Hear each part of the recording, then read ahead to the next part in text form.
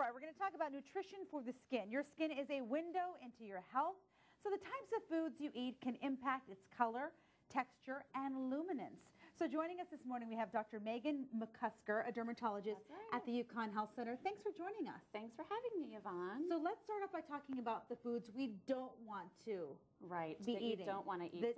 The foods that are, you said, remove the aging foods. Remove the aging foods. So that's one of the first steps to jumpstarting a good program for your skin. So you want to get rid of the AGEs, the advanced glycated end products, which basically is a complicated way of saying sugar coating your protein. So you want to get rid of the simple sugars, you want to get rid of the high glycemic foods, almost anything white you want to get rid of in your diet. Okay. And what that does is it causes breakdown of the collagen and elastin that's in our skin that forms the structure of a youthful face. Okay. Yeah. So what should we be gearing towards? Yeah, so one of the first things you want to do after you get rid of the aging foods is you want to help support your intestinal immune system. For every one cell that we have in our body, we actually have 10 bacteria that live in our guts.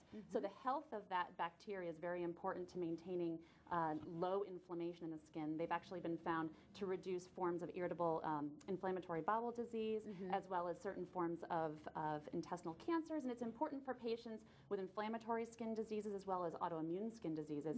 So supporting the intestinal immune system, and the ways that we can do that is by eating things that are rich in flaxseed. Okay, notice we have flaxseed. We do. What kind of, is this? This is kefir. I've so had this you have. It's Okay. good stuff. It is good stuff. Explain what it Okay, is. so what kefir is it basically is a probiotic milk. So you want to support the lactobacilli and the bifidobacterium that are in our intestines. And the best way to do that is by eating things that are rich in fibers as well as essential fats. And a great source, this is basically what's living in our intestines that we want to keep there. And the flaxseed that we eat is a way to support that. Okay. So the flaxseed, not just the flaxseed itself, but actually flax meal. Okay. And these are actually supplemental probiotics that you can actually take as well to help patients with eczema. What do you have here? So so after we kind of get rid of the aging foods and we support our immune system, what we want to do is we want to add the good fats back into our diet. Okay. So fats are important, the essential fats that we find in wild Alaskan salmon and almonds and walnuts, and we can actually take supplementally. These are things that help heal our skin barrier.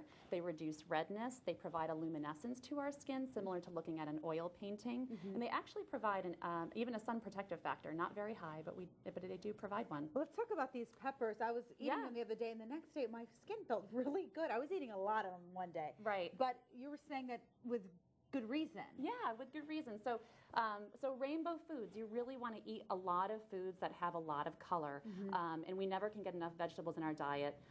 So you really want to get the reds, the orange, the yellows. You want to get everything, and the seed coats of red grapes as well as red wines and red cabbage are important.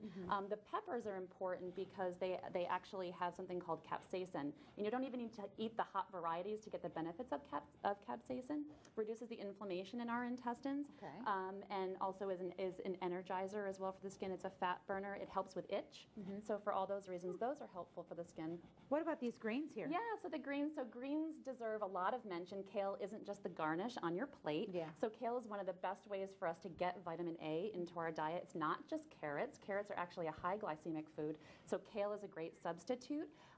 Kale and broccoli. Broccoli has something called sulforaphane in it, which researchers at Johns Hopkins have found it has a very potent, the very potent sulforaphane helps with anti-cancer, and it helps eliminate toxins from our body. Okay, and I couldn't help but mention the chocolate. My goodness.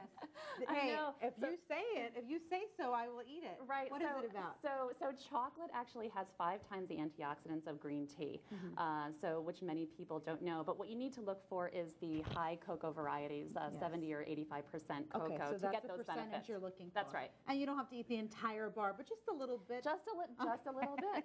Yeah. Okay. Thank you, Meagen. I appreciate you coming in. Yeah, Thank you. my pleasure. Well, the digital divide